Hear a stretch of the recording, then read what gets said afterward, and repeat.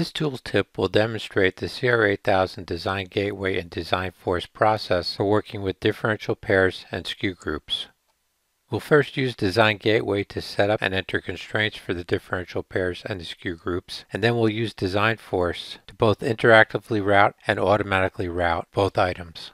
Here we have design gateway on the left and design force on the right. We'll be working with the MIPI DSI data bus, which consists of 5 differential pairs. The clock differential pair will be used as the base when we create the Sku group, and the rest of the bus is made up of 4 data differential pairs. The MIPI DSI bus starts at IC1, goes through resistors, and ends at IC7. First we'll start with design gateway to set up the differential pairs and enter the constraints. To set up the differential pairs, we'll use the constraint browser. Currently the MIPI DSI differential pairs are simply signal nets. They're not designated as differential pairs, and their pin pairs have not yet been identified. We'll start with identifying them as differential pairs. To do so, within the edit menu, there's the new Diff pairs wizard that can assist us with this process. The wizard keys off of the positive net name ending with an _P and negative net name ending with an _N to list all the potential differential pairs in the design. As you can see, the MIPI DSI differential pairs have been identified by the wizard, so we simply need to OK the form and those differential pairs are created. Even though the differential pairs have been created, we also need to identify the pin pairs. One method to create the pin pairs is to select all the differential pairs and from the assist menu select new multiple pin pairs. The new multiple pin pairs wizard allows us to select the driver component, in this case we'll select IC1, and the receiver component, in this case we'll select IC7, and then OK the form. Now when we look at any of the differential pairs within the group, we'll also see that the pin pairs have been properly created and associated with each differential pair. Now that we've created the differential pairs and the pin pairs associated with the differential pairs, we're now ready to enter some constraints. We'll select the routing tab and we'll enter a min length, max length, and max skew length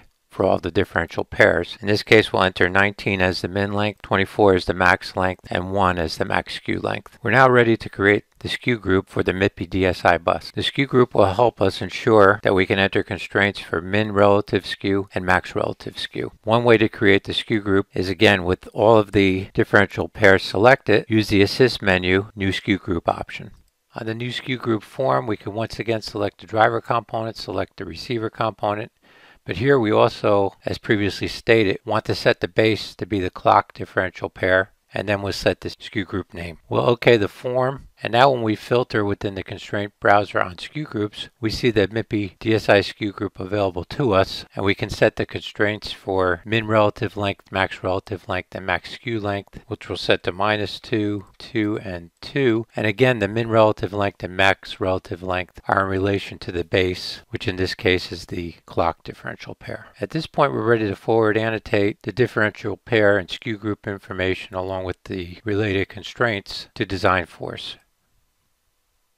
Prior to forward annotating, if we were to look at the MIPI DSI data nets in the design force constraint browser, we notice that they're not yet identified as differential pairs. Furthermore, if we were to filter on Sku groups, we notice that the MIPI DSI Sku group is not yet available. Finally, if we were to begin routing one of these paths, it would route as a single trace rather than as a differential pair. This will all be addressed when we forward annotate the differential pair and Sku group information that we created in Design Gateway into Design Force. When we forward annotate, we specify both the net list and the design rule list. As such, the differential pair and Sku group information will become available within Design Force. Now that the forward annotation has completed, we can again open the constraint browser. This time when we filter on Sku groups, we see the MIPI DSI Sku group, and if we scroll over within the constraints, we see the max length skew, min relative length skew, and max relative length skew that we entered in Design Gateway. We didn't intend for the min relative length to actually be -2.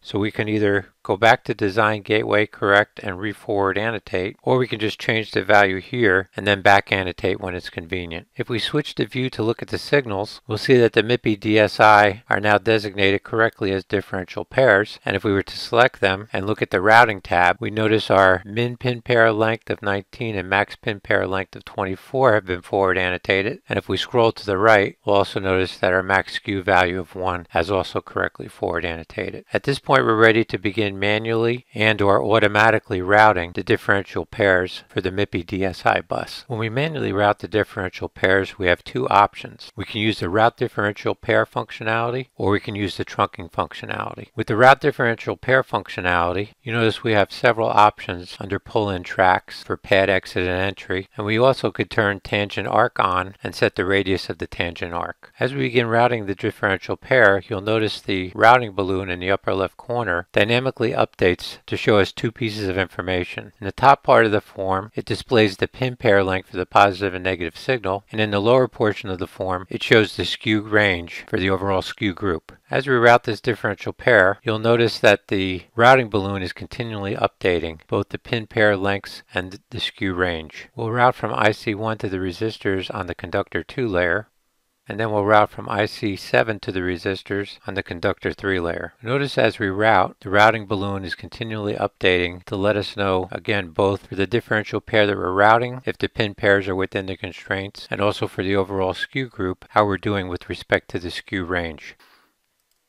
If we adjust our view so that we can look at both the design force canvas and the constraint browser simultaneously, you notice that the length for the differential pairs displayed in the routing balloon, 22.653 and 22.191, is also available in the constraint browser if we change to the pin pair view. We can also change back to the selected tree item view, scroll to the right, and notice that the skew for the differential pair that we have routed is 0.462, again displayed both here in the constraint browser and within the routing balloon, and it was within our max skew length for the differential pair of 1.0. The second option for routing differential pairs is the trunking router. As we begin to manually route the clock differential pair, you notice the options within the trunking form are different than the options within the route differential pair form. You also notice that as we route the differential pair, the routing balloon displayed in the upper left is not updating to show us the actual length. It will, however, update once we complete the route.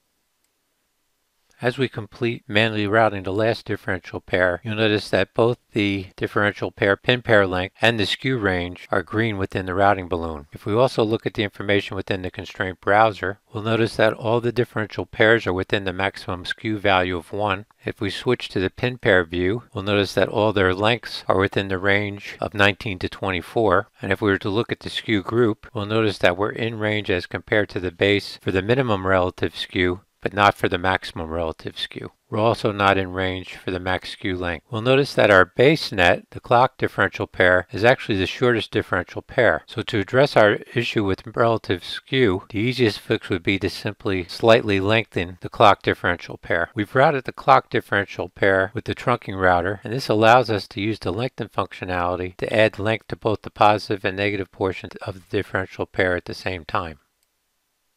By increasing the length from 20 to 22, we should see better results with respect to our maximum skew length parameter. As expected, our min relative length is still within the constraint value, but now our max relative length is also within the constraint value. As stated earlier, we can also automatically route the differential pairs. In this case, we've entered a drag-in boundary around the differential pairs, drag-in being the Zuken automatic router, and we can now run the drag-in router using a routing strategy specifically created for working with differential pairs. We simply start the auto route,